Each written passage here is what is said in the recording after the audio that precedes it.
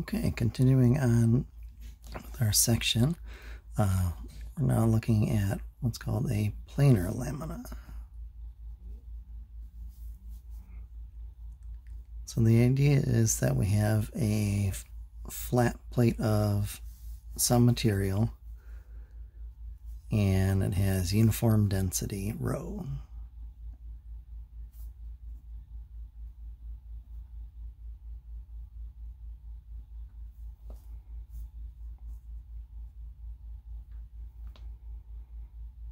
And our goal is to find the center of mass.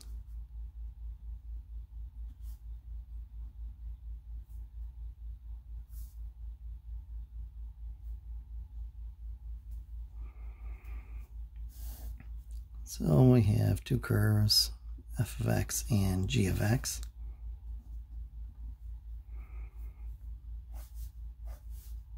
And we're looking at an area from x is a to x is b.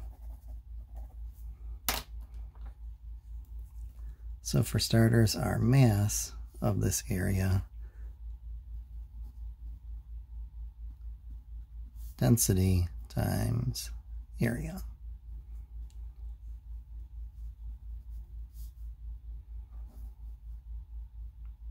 So our density is rho. We're going to assume again uniform density, so not a variable, so we can park it in front of the integral.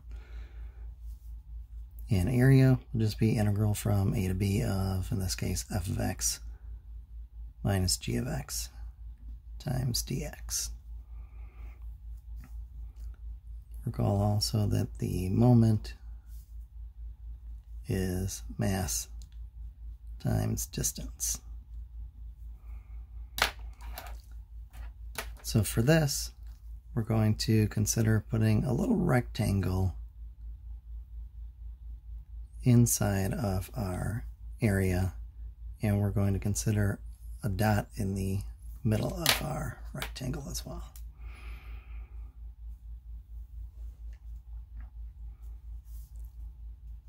So for our rectangle, the mass, density is rho, and our area for a rectangle here, the f of x minus g of x. So that's the height of our rectangle times the width of the rectangle. Width of the rectangle being delta x.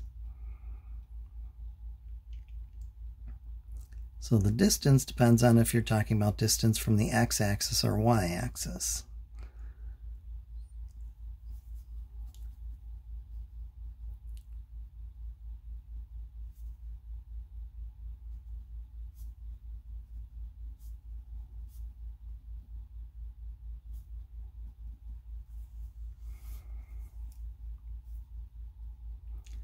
WRT, common abbreviation for with respect to. So we'll start with respect to the, we'll start with x-axis.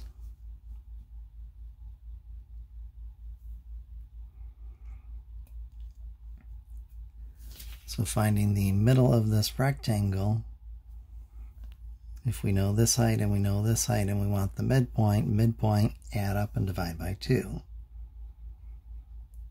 So f of x plus g of x over 2. If we're talking with respect to the y-axis, the midpoint of it is just whatever the x.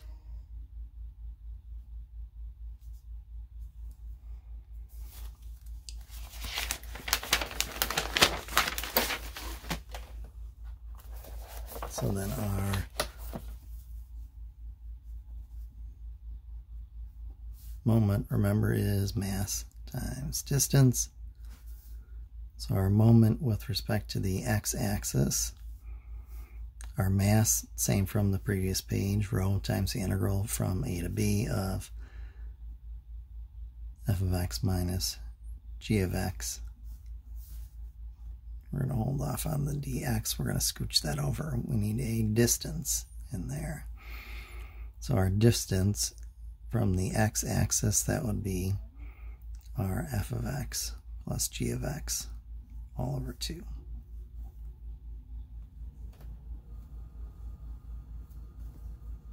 Our moment with respect to the y-axis, mass, again, same as before, integral from a to b, density, uniform density, rho, f of x minus g of x. And our distance from the y-axis is whatever value we plug in for x. And of course we multiply by dx. So in our center of mass, x bar, y bar, x bar, moment with respect to the y-axis over the total mass. Similarly, y bar, moment with respect to the x-axis over the total mass. All right, so that's a lot to take in. Let's run through an actual example here.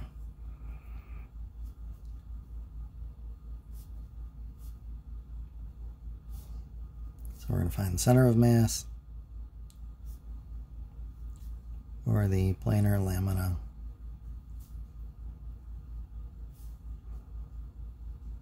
BDD, common abbreviation for bounded, bounded by f of x is opposite of x minus 3 quantity squared plus 5, and g of x is 1.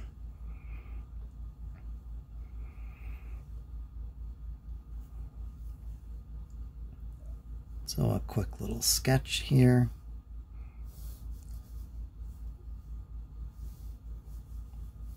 So here's our y equals 1 for the g of x. F of x is a parabola, vertex at 3, 5, opening down.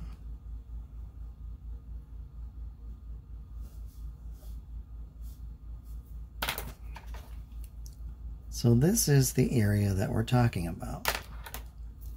We want the center of mass of this area. Now you may have some idea of where x bar should be already with this nice, neat, pretty symmetry we have on the parabola. You should have a little bit of a suspicion as to where that will be. So the real question is on the vertical axis, where is our center going to be? Well, one of the bits of information we need is where are these endpoints, just that the functions equal to one another. So 4 is x minus 3 quantity squared, so I subtracted 1 on both sides, added x minus 3 quantity squared to both sides. So plus or minus 2 is x minus 3, so x is 3 plus or minus 2, so x is 1, or x is 5. So we have our endpoints as well. So our mass, we're going to assume again uniform density rho. And our area then, integral from, we figured out 1 to 5. Top function was f of x, bottom function was g of x.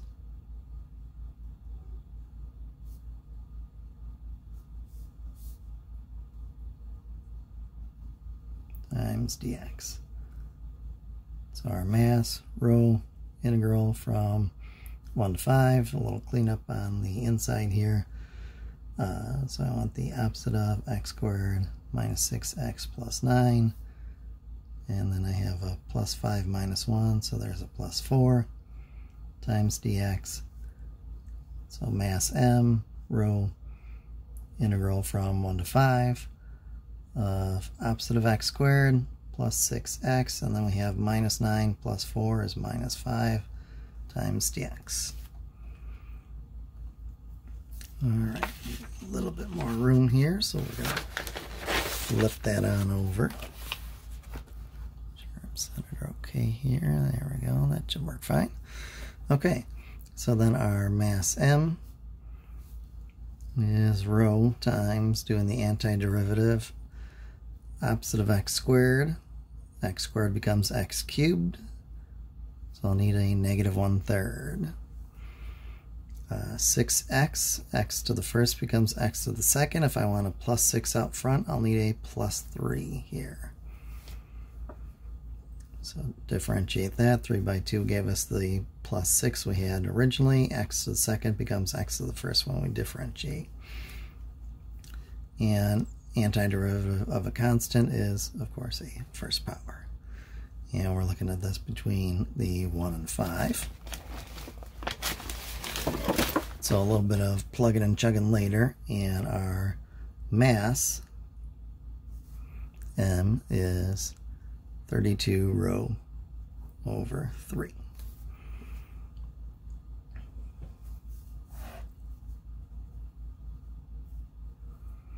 So now we look at our moments. Same problem continuing on, it's just the next component that we're looking at. Let me make another just quick rough sketch just because it's easier to have reference to it. So here's our rectangle somewhere within our area and our nice little target for the center of the rectangle. So moment with respect to x, moment, remember, is mass times distance. So our mass integral from 1 to 5 minus x squared plus 6x minus 5 times our distance. Distance from the x-axis, we're looking at finding the mean of the top and bottom of the rectangle, so that is f of x plus g of x over 2. So f of x was opposite of x minus 3 quantity squared plus 5. So there's our f of x plus our g of x was 1 over 2. And we multiply by dx.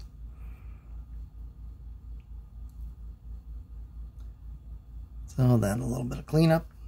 So a moment with respect to x. Hang on to our rho integral from 1 to 5.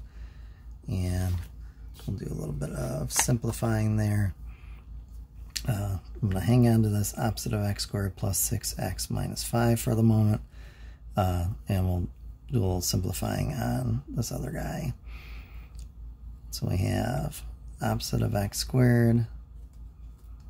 Instead of a minus 6x, when we FOIL this out, the minus outside, we'll flip it to a plus 6x. And instead of a plus 9, flipping it, we have a minus 9.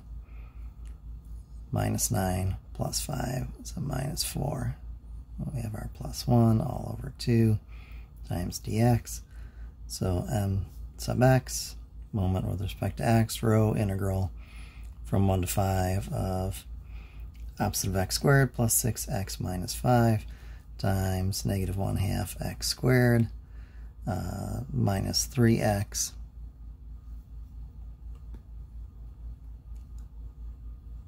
my apologies, plus 3x. I already flipped the sign. And then minus 4 plus 1 is a minus 3, so minus 3/2 times dx.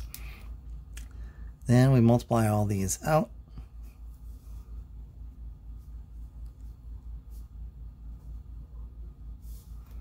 So I'll start with just distributing the minus x squared, so that is half x to the 4th. Then we have a minus 3x cubed and plus 3/2 x squared. Then we distribute the plus 6x. So 6x by negative 1/2 x squared minus 3x cubed. Then we have a plus 18x squared. And let's see, 6/2 is 3, so minus 9x. And last but not least, we distribute our negative 5. So we have plus 5/2 x squared. Negative 5 times positive 3x, negative 15x, and negative 5 times negative 3/2, positive 15/2. And we'll close it up, multiply by dx. So moment about x, row integral from 1 to 5. So then we're just hunting down like terms. The fourth power is the only one of its kind. We'll just bring that along. Half x to the fourth. The cubes, we've got one here, one here. I don't see any others, so minus 6x cubed. Our squares, we have, let's see, we have a plus 3/2 x squared plus 5/2 x squared, so that's 8/2 or 4x squared, and 4x squared plus 18x squared is 22x squared. Our first power is minus 9x minus 15x minus 24x.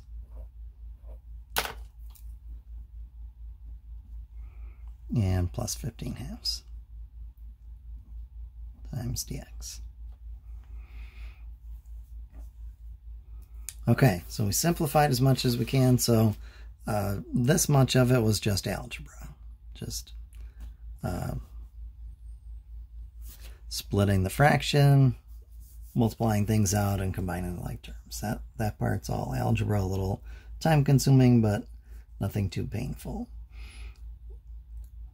So a moment about x, row times, now we integrate.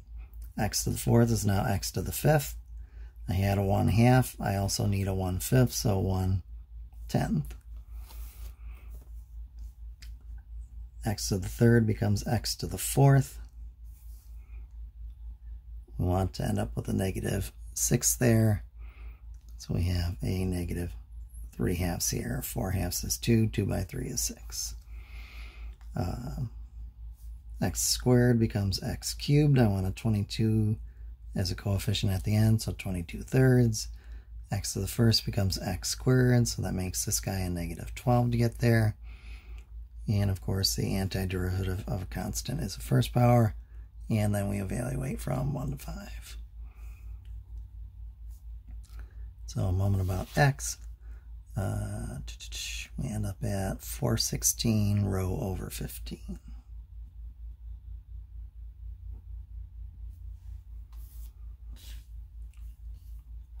All right, so then we look at the moment about y. Again, it's still mass times distance. This one's going to be a little bit shorter than the moment about x was, a little bit less long drawn out algebra.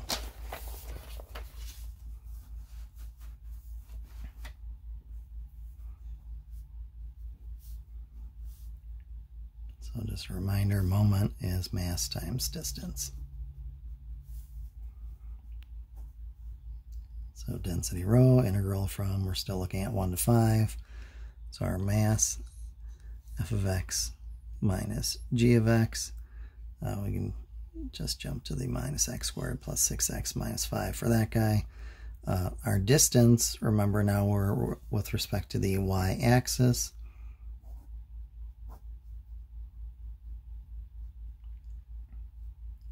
To get to the center there, this coordinate is just x. And multiplied by dx. So moment about y. Row integral from 1 to 5. This time the algebra is a little cleaner. Minus x cubed plus 6x squared minus 5x times dx. So our moment about y, row times negative 1/4 x to the fourth.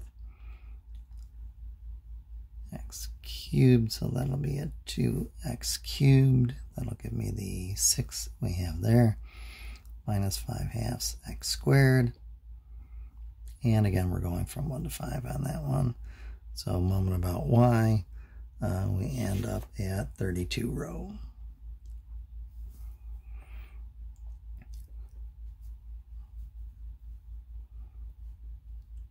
All right, so what we know so far, our mass, if you recall, was 32 row over 3. Moment about x ended up at 416 row over 15. And moment about y, we have that right there as 32 rho.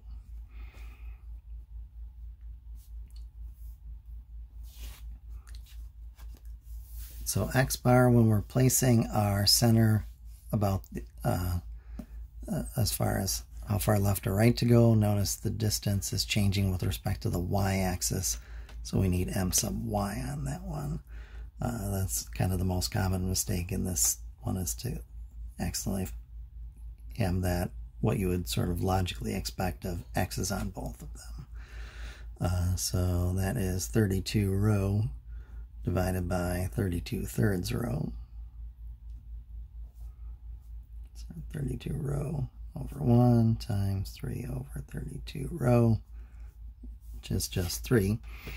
That should be hopefully what you expected when we noticed the symmetry at the beginning. That parabola was symmetric about the line that goes through the vertex, and the vertex was at 3, 5. So it should make sense that x bar ended up as 3.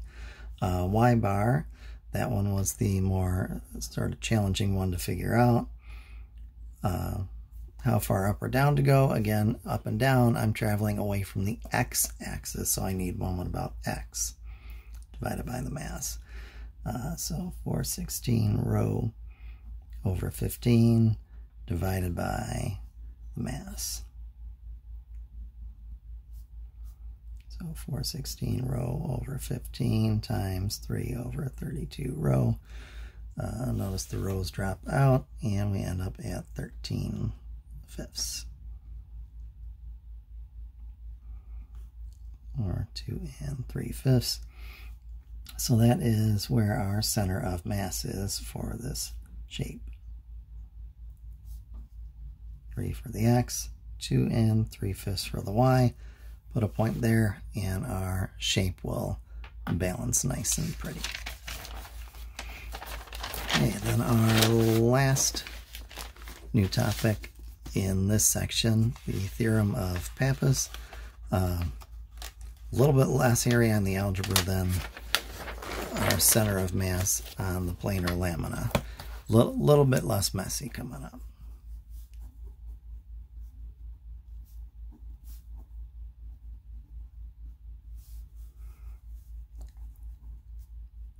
So if R is a region in a plane,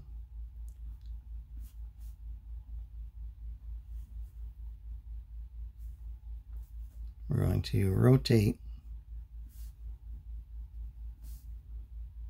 about line L. We're going to make one assumption: R and L do not meet. They don't intersect.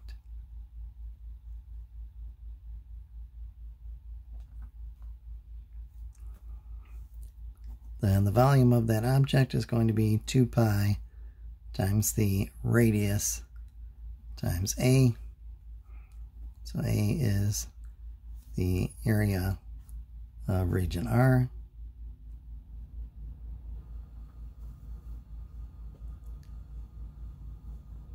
R is the radius to the center of mass, sometimes called the centroid of R. So for this one, we're going to consider a torus.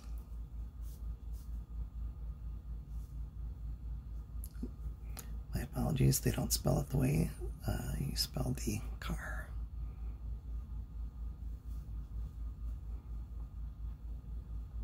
Torus is basically a donut shape.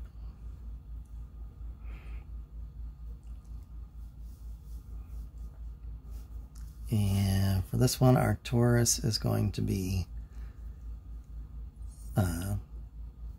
we'll look at a cross section that goes through, let's say we'll have x squared, apologies, x minus 5 quantity squared plus y squared equals 2 squared. All right, so this is going to be sort of a cross section. This is our region. Our region is a circle. You should be able to tell at a glance the center of that circle is at 50 with a radius of 2.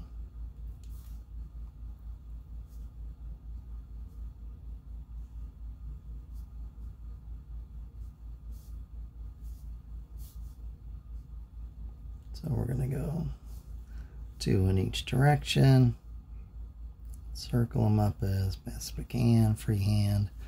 There we go. So this is our cross section, and we're going to rotate this about the the y-axis.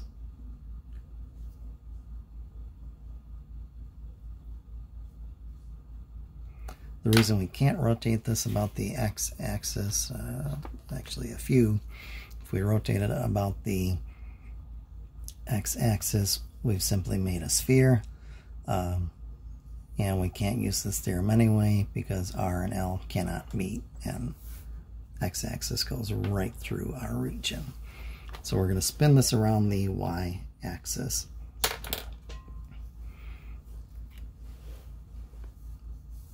So A is the area of the region. Well, this is just a circle with radius 2. Area then is pi r squared, pi by 2 squared, or 4 pi square units. The center of mass on this one, not a lot of heavy calculations needed. The center of a circle is its center of mass. So from the y-axis to this dot in the center of our circle is 5 units, so R is 5. So two different radii here. The radius of the cross-cut section. This one is the radius from our axis of rotation to the center of mass of our region.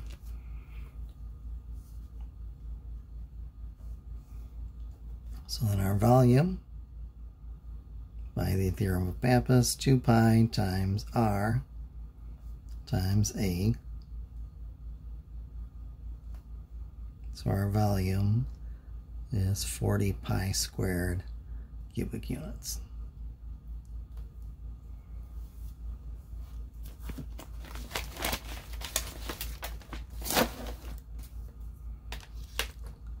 If I change just one thing on there, let's say we switch over and we rotate about x equals 1.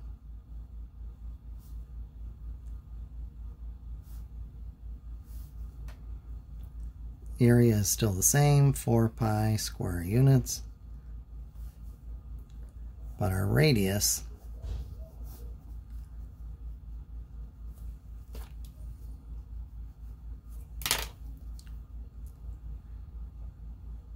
remember, the center is at 5, 0, so 1 to 5 is 4 units now.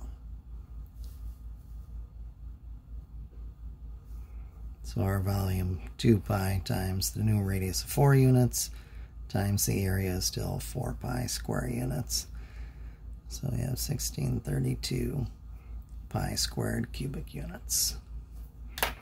Okay, so from 7, 6, you should be able to handle now 1 to 29 odd, and 51 and 53. If you have any questions, please feel free to get in touch. Stay safe out there. Thank you.